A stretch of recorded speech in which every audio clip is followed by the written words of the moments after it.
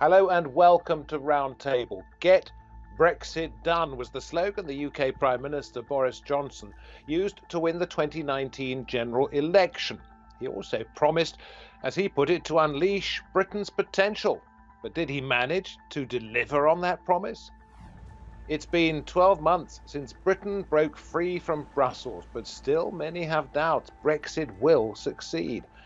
A recent survey shows 60% of people think Brexit has gone wrong. Can the Brexit millions voted for be delivered?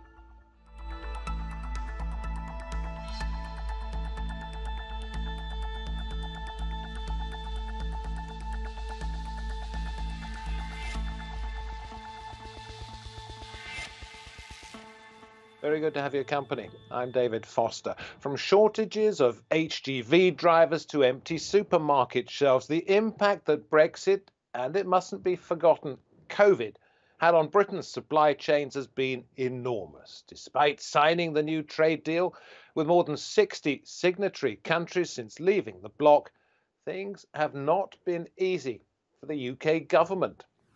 And without EU membership, the picture for Britain's trade is only going to keep changing, according to the European Centre for International Political Economy. It says UK companies have no markets in which it is now easy to trade. What impact has Brexit and the pandemic had on the UK economy?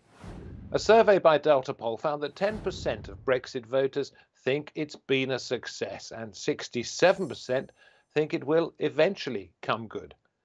Meanwhile, EU countries have largely recovered to pre-COVID levels of trade.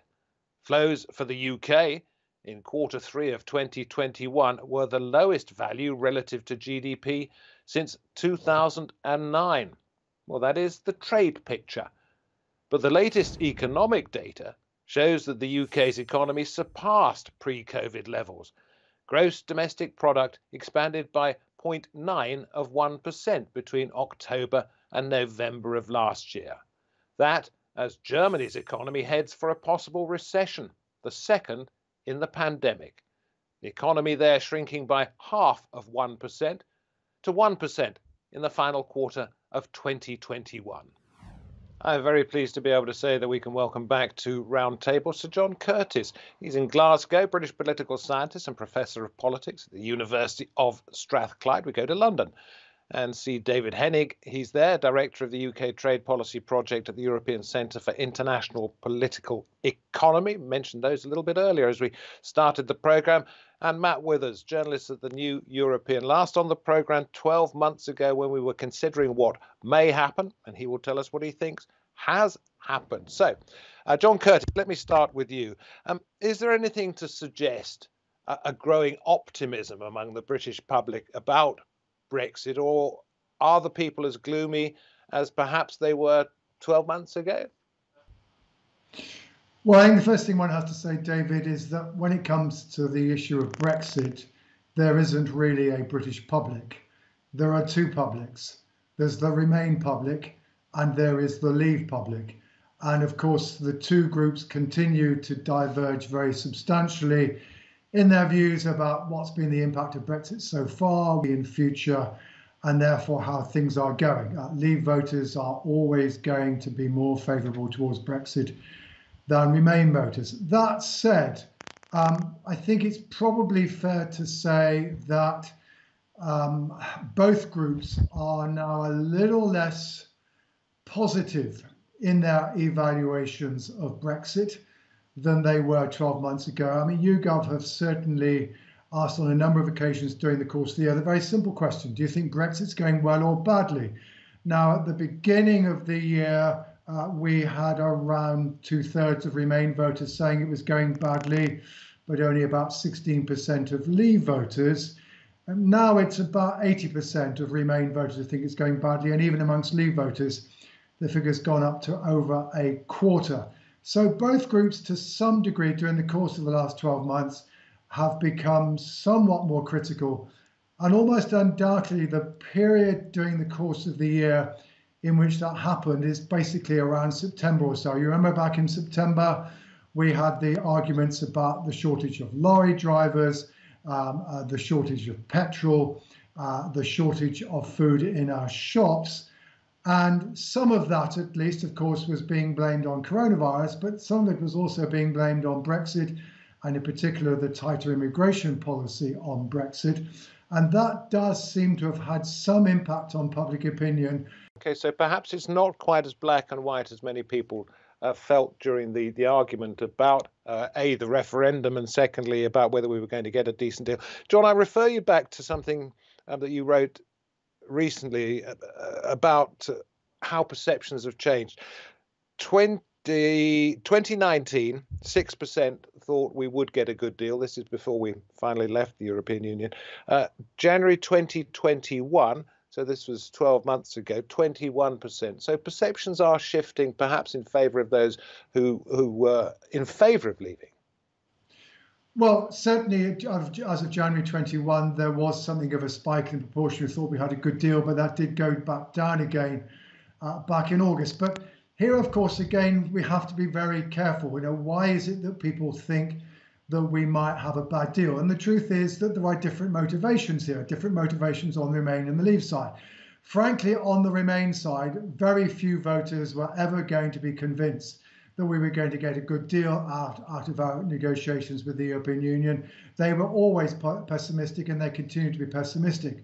On the Leave side, in contrast, what you see behind the data is that, for some Leave voters, like some Remain voters, they feel we've ended up with a trade agreement that perhaps has resulted in a more distant relationship than perhaps they were anticipating and wanting.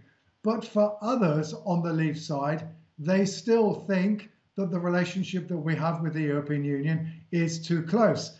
And that on some issues, so for example, on some of the things that's upset voters during the course of the last 12 months, well, yes, for Remain voters, for some occasions, it's been about the supplies in the supermarkets. For Leave voters, for example, almost undoubtedly, one of the areas where now Leave voters really have lost a degree of confidence about the ability to Brexit to deliver is actually on immigration. And I think in part that's to do with the media stories about asylum seekers coming across the channel. So bear in mind, therefore, that even when we are finding data which says, more voters think we've got a bad deal than a good deal, the reasons for that can diverge. And to that extent, at least, therefore, we shouldn't assume that, if voters think we've got a bad deal, that it's everybody thinking that, Lord Foster's come up with bad negotiations because it's too remote. For some, he came up with something that was too close, although they're being disappointed about what's been happening to immigration. Matt, I will come to you in a little while. John, for now, thank you very much indeed. But David, let me go to you. I mentioned at the beginning of the programme, your group said UK companies have no markets in which it is now easy to trade, and yet you say you are still optimistic. Well, what has happened so far in terms of UK trade performance with the EU is pretty much according to predictions, in line with forecasts, and that is that it has fallen. You put in more trade barriers in place between the UK and the EU, your major trade partner, then that will hit trade, and it's what we're seeing is roughly on the prediction that happened. And following on from Sir John Curtice, that is going to cause a shock because, of course, the government were kind of denying that this would happen.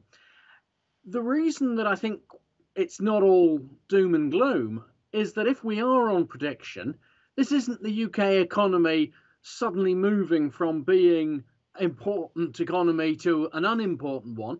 We are taking a hit on GDP of 4%. It will be hard to make that up. But on the other hand, the UK is still an important global economy, still an important global trading power. We still have the ability to find new ways to trade, to improve. And I think that it is, to a certain degree, an encouragement that it is according to what we had forecast. It's not noticeably worse. The UK economy is still. In fact, it's growing, isn't it? And it's growing faster than some had thought. Well, we had a poor year We had a poor year in the first year of the pandemic in 2020. We had a better year than many expected in 2021. The long-run growth figures from 2023 onwards are not great, and what the UK government will need to do, and any future UK government, is to start thinking again about where the growth is going to come from. That's still a little bit questionable. My optimism is that the UK can find ways to do it, not necessarily that that's being well handled by the current government. I think that we're still in search of a growth strategy. I simply feel that I'm not in the business of saying this is all doom and gloom. It's very much according to forecast. Okay, Matt, let me come to you. Times article last summer, so slightly more than 6 months ago, and it was Europeans agree. This is the headline. Europeans agree on one thing: the EU is broken. As many as 62% of those people questioned in France felt that it was damaged, it was broken, and would seem to intimate from that they don't think they really ought to remain part of it. So Britain perhaps has made a decision which is reflected right the way across Europe. Well, I think you're taking a big leap there from people not happy with an institution which is of course flawed. I mean, the New European is a very pro-EU publication, but we don't pretend that it's not a flawed organisation that even its leaders know needs a lot of tender loving care at the moment. That said, a lot of the people on the Brexit side of the argument, the Nigel Farages of this world, were talking about a domino effect which would follow Brexit. We're not seeing that. The numbers of people in EU countries who wish to see their country leave the EU are still infinitesimally small. It's, you know, there's nobody in the French presidential election who's standing on a explicitly Frexit ticket. So yeah, there's always going to be grumbles and unhappiness, but certainly there hasn't been that domino effect that's been predicted. I think just following on what's been said. Sorry to butt in. Didn't Britain show that it was better off out when it came to getting the vaccine rollout? And that was what upset an awful lot of people across Europe, was that they didn't get the vaccines as quickly as people in the UK did. It's certainly the case that the UK performed exceptionally well in its vaccine rollout initially, since been overtaken largely by a number of states within the EU. It's not actually correct to say that we would have been held back from pushing forward with our vaccine rollout, as someone suggested. That still could have happened within the EU, within the European Medical Agency. Well, hang on. This is a fact. The regulatory agency in the UK that approved the vaccines acted more quickly than the equivalent in the European Union was allowed to do. Therefore, yes, it was able to do it faster. It's certainly the case that the UK performed very well in its vaccine rollout, and I would give the UK government credit for that. Absolutely, this is not binary. This is, you know, we are not an EU good, UK bad, and certainly you have to give the credit where it's due. But I don't take the extrapolation that you do from the figures in that Times article that the EU is somehow an institution on the verge of collapse. And actually, you find that in a lot of countries, they've looked at Brexit, and not a lot of them have said, yes, that seems to be going well, we'll have a bit of that, thank you. Okay, David, let me come back to you, and then I'll come to you again, John, if I may. Listening to what you hear from Matt, do you think there are people out there who will never change their minds, no matter what you present them with? I think that there were always people in the UK who were very much opposed to the UK being in the EU, whatever the evidence said otherwise. And I think that there will be people now who will be always wanting the UK to be part of the EU. Where I think it was difficult for trade specialists such as myself before is that those brackets seem to encompass most people, so that there wasn't much of a middle ground to say, well, okay, this is going to happen. What's the best way in which it can happen? And I think that what we hope to see is the creation of some kind of new consensus in the UK. This is how we're going to go forward with our trading relations, with our relations with the EU in general. It feels to me like we're a few years away from that, because we'll still always geographically be part of Europe. It will still be a tremendously important market to our companies, for our trade. And as yet, we're still not quite there in terms of understanding what kind of relationship we could have as non-members. So I expect there always to be people who are very much opposed to the EU, and always be those who are very much want the UK to be part of it. What do you think? John, you're not only a reader of the political numbers and understander of the polls, a cephalogist, but you're also a man with a great deal of experience looking back over many years of British politics. Do you see something different in what we've seen from the government this year, if you can separate that from the pandemic? Well, the public certainly do find it difficult to distinguish between the two. Actually, the UK Changing Europe organisation, which I'm part of, did a poll recently with Redfield and Wilton, and it asked people, do you think that various aspects of the economy, public services, etc., have been affected positively or negatively by Brexit, and then asked them the same thing about coronavirus. And the intriguing thing that came out of that exercise, though perhaps we shouldn't have been surprised, is that people who think that, for example, the economy has been negatively impacted by Brexit tend to be the same people who also think it's been negatively impacted by coronavirus. And of course, what's going on there, we should have to bear this in mind, is that basically those who are a conservative disposition, conservative partisanship, who are overwhelmingly pro-leave, will of course be reluctant to blame Brexit for adverse consequences, relatively speaking. And at the same time, they will be reluctant to say that, the coronavirus has had a negative impact because they're more inclined to the view that the government has been handling the pandemic well. So the truth is, these two issues in terms of public perceptions have just got intertwined with each other. That said, what isn't true, what one hears a great deal about is the idea that, well, in the wake of the pandemic, Brexit's gone off the board, it's no longer a division in our society, etc.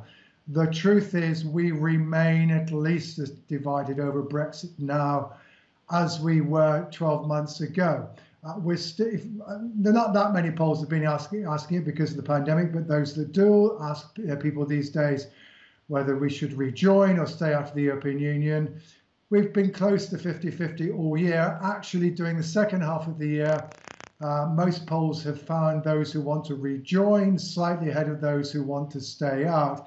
But, it's 52 to 48. The crucial point is, A, most Remain voters have not changed their minds, despite many claims to the contrary. Most Remain voters have not necessarily accommodated themselves to Brexit.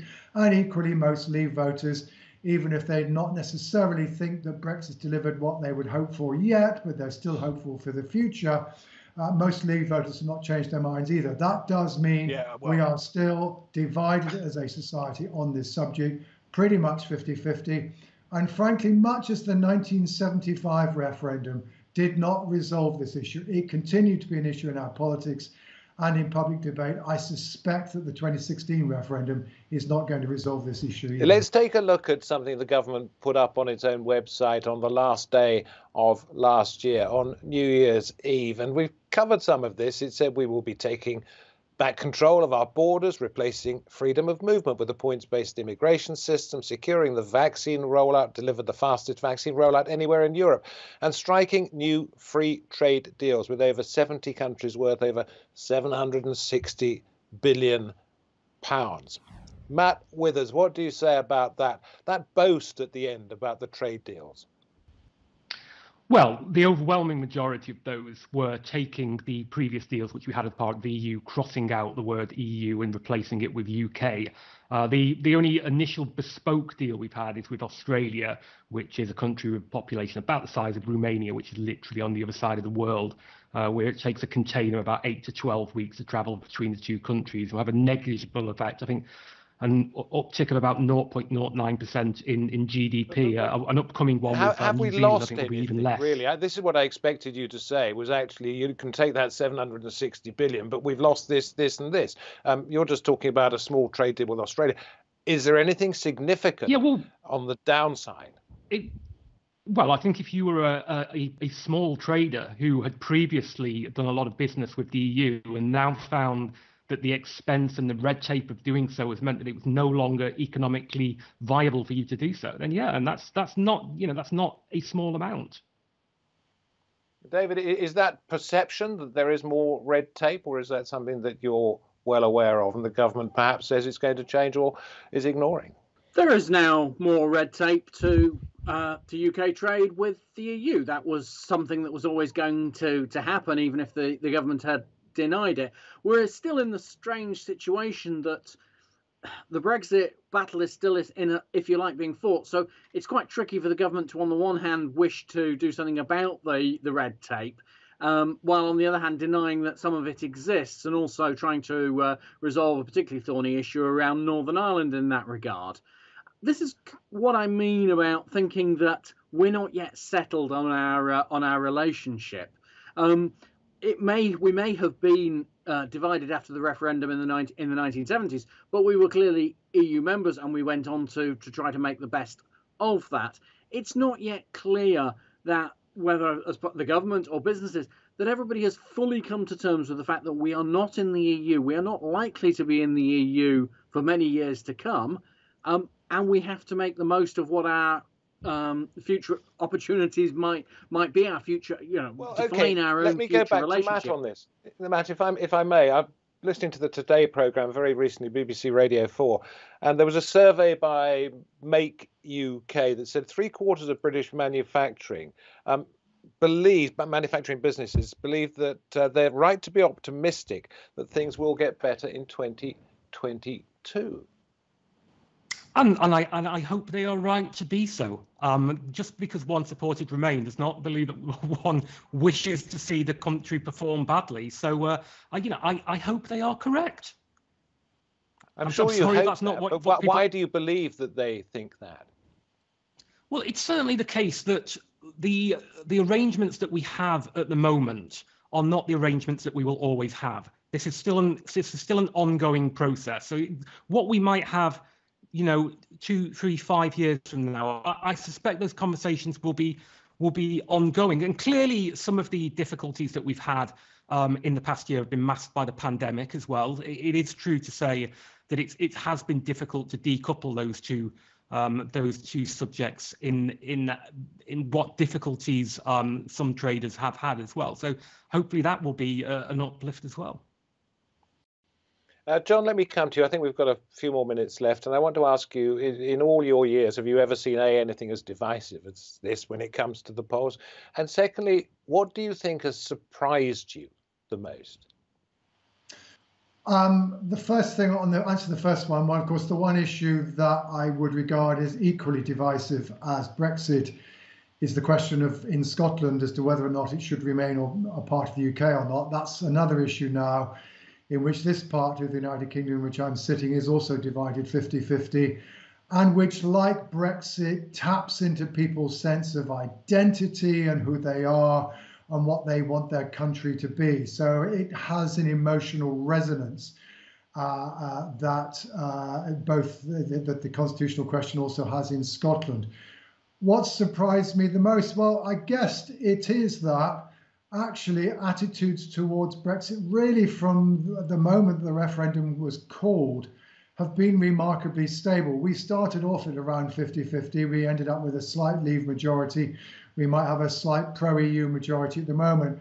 Given that in the 40 years or so of our membership, actually public opinion shifted quite a lot over time, it has been quite remarkable as to how stable people's views have been. And that's certainly been consolidated since, because since the referendum, those labels of Remainer and Leaver have become part not only of our discourse, but also of our identity of who we are. And indeed, a society which, so far as feeling strongly about politics, not many people these days say, I'm a very strong Conservative, a very strong Labour supporter, whatever. A society which all of a sudden has refound its commitment and an intensity to its politics that it's not seen since the 1960s.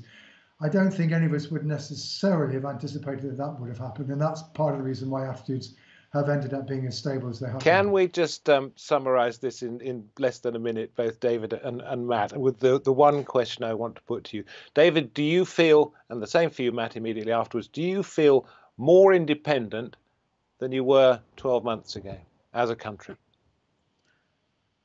The UK is more independent as a country, but we're far from being completely on our own. There is so much that we depend on working with each other for. We're in a new structure, but it doesn't mean we can just go off and do exactly what we want when we want. And I think that part of the whole Brexit process will be to discover the limitations on our newfound independence, just as much as we're discovering that we have it. Someone has compared it to adolescence. I think that is quite accurate. Matt, we are proud and we are independent and we're better off for it. Well, I wouldn't categorise what was said there as exactly that. I actually find much to agree in what was said there. It may surprise and please people.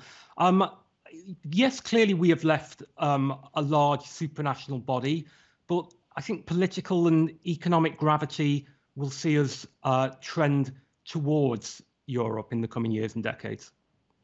Okay, I think that's inevitable. And by the way, I was not trying to summarize what David said. I was simply putting a statement out there and asking you to respond to that statement. Listen, thank you, John Curtice. Great pleasure to have you on the program. David Henig, great to see you. And Matt, as you suggested, perhaps we'll be talking about this in 3, 4, 5, 6 years' time, whether you're still with the new European, whether I'm still sitting in this chair. Be it in my home studio rather than the Roundtable studio, we will have to wait and see, as with many things. From me, David Foster, from the Roundtable team, wherever you are, we thank you very much for watching. We hope to have your company on another occasion. Bye-bye.